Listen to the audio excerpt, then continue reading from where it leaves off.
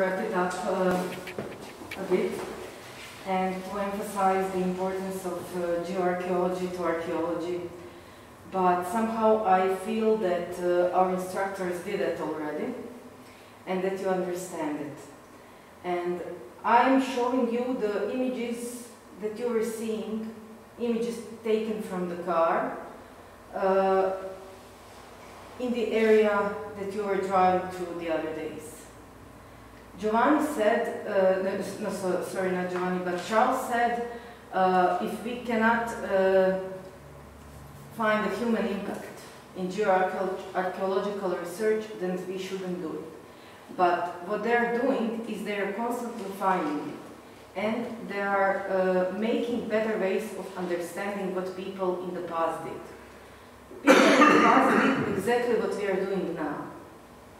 It is, I think, not good to ask ourselves why did they dig trenches, because we are digging them. Our entire landscape is cut with trenches. In some would say more civilized countries, they are covered, so you cannot see them. But the system of trenches is everywhere. It's in every city, in every village, under your houses, under the streets that you are walking, under the parks, everywhere. So the ditch is the basic element of our current way of life, and apparently it was so 7,000 years ago. And the impact that those ditches made on the environment is still visible today, as you could see. And the impact of these trenches will also be visible. And of the structures, abandoned structures that are constantly collapsing. And it is very hard for us, when we dig an archaeological site, to imagine this kind of. We want to see the processes, we want to see how they started the city, how they ruined the city, how they abandoned the city. But what we are seeing are various phases of accumulation, destruction. For example, Giovanni, on the bottom of the trench that we inhabited in the last few days, said that he can hypothesize that he can observe the modern pedogenesis that was occurring after the trench was dug, the ditch somewhere between beginning of 20th century and 1968. That we know of the records that there are no ditch and that there is ditch. So we are constantly accumulating stuff, and we cannot say, I hope that none of us will ever think of the accumulations of daub as the levels that people inhabited, as the occupational levels. Charlie taught you what an occupational level is. The level with the daub is the level of destruction. It's the level of this. It's the level that nobody will stay at, because people tend to make up the mess, but people also tend to clean up their messes, because you cannot live in something like this. And think, if I wouldn't live there, neither are them. So, and also, these kilometers of trenches that you can observe here, you can see how people in front of each house made different modifications to it.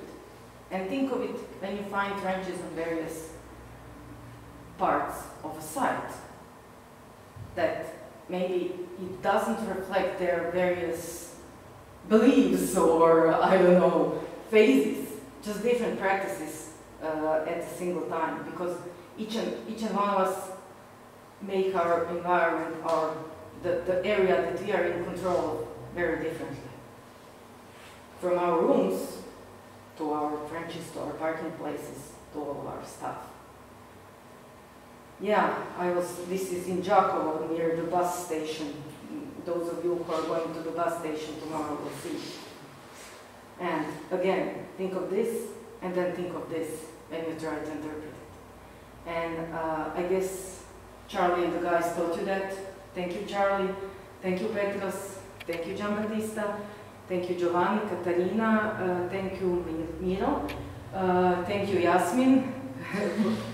for being for able to record everything and produce later on the content for the people that were not here. And it would be only fair in the end that I say that everything we see here is a human adaptation.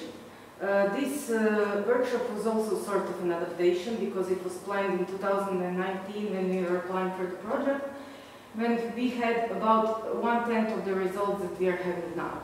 And you were supposed to come to Gorjani, which was at the time a small-scale Neolithic site, and we would do some coring there. In the meantime, we got this project by Crest of Science Foundation.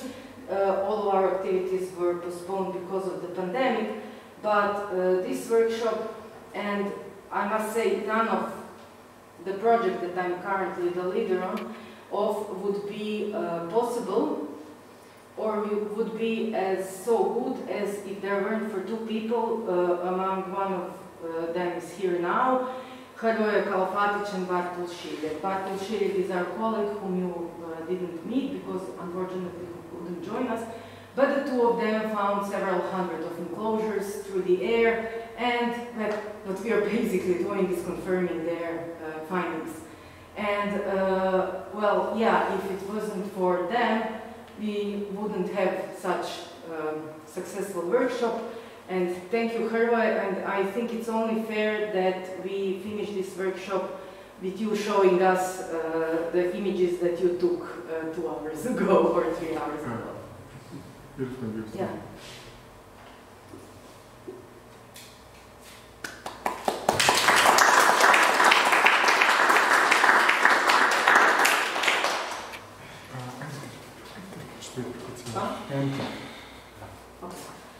Yes.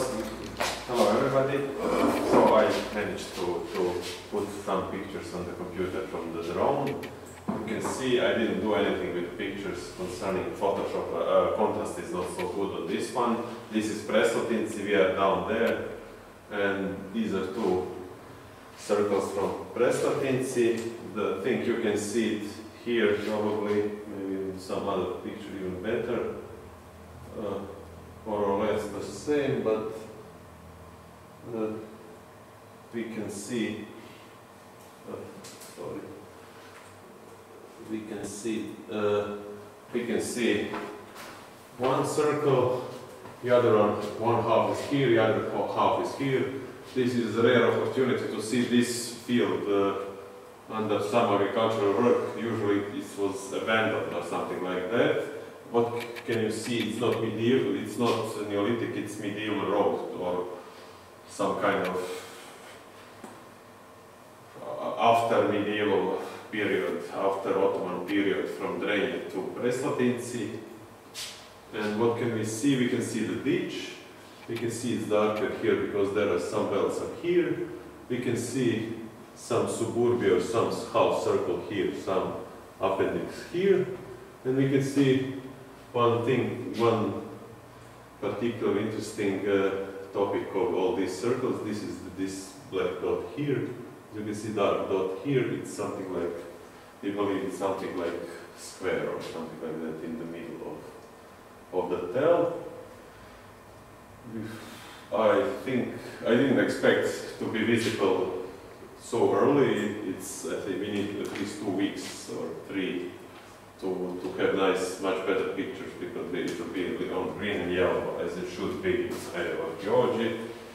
This is more or less the same. We had only 15% of the battery, and I think this year will be very nice visibility, I suppose, because concerning this situation here on the field, we can see that it will be. You can see it here, better one. This is something, or for the animals, we don't know exactly what it is. Magnetometry on this side shows also something like in Široko these towers. And we have a lot of these clay balls, so I expect these towers are maybe for throwing all those clay balls around. Yeah. Let's say some proto-artillery or something. And it will be interesting because they are all 5 kilometers far away from you, apart from each other, and I believe they probably had some disputes and issues in between communities, not that they protected all wider area. This is the second one, the large tell in Bučevci. You can see few phases of green here. It is pretty large. Yeah, I managed to take it off here. In this part and this part, there is always water, even during the summer time. Today we didn't have any water because it's particularly dry season and particularly dry year, completely winter without snow and without rain. You can see everything is smaller than it should be because of small amount of rain. Yeah. And we have something like second circle summer here and some dots here, but one visible here. It will be visible later when the crops grow up. What can you see here? You also can see one darker dot here. It's also something like square, and you can see this large square around here.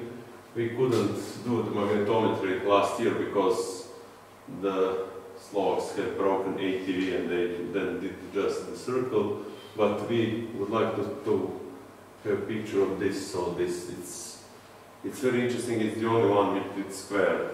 It's also 400 meters wide, and who knows what it is. But this one is interesting because we believe its layers are pretty much preserved. I would say it's 3 or 4 meters. I don't know your estimation. We didn't measure this. We have some measurements about how tall it is. We do, but we will keep them. Okay, 3 or 4 meters, 4 I would say, and that's it, I believe. So for today, so I can provide pictures also to Peja on WhatsApp. So if you need it for something here on this road, I think less than around kilometer. We talked about that other side, Viškovci, Gradina. It's very close.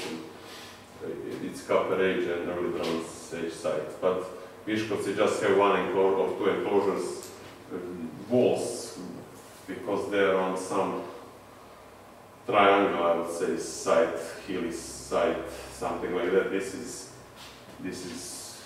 a real circle. So we deliberately use term circle because all other enclosures in lower Austria, Slovakia, and Western Hungary, they're not necessarily circles, but Sopot one are always circles, pretty precise. So you can, that's the way you can tell from the air or from the space that it's Sopot, not, so maybe they communicate with somebody after, so the space allies from space know where they are, and they between Angel and Sopot.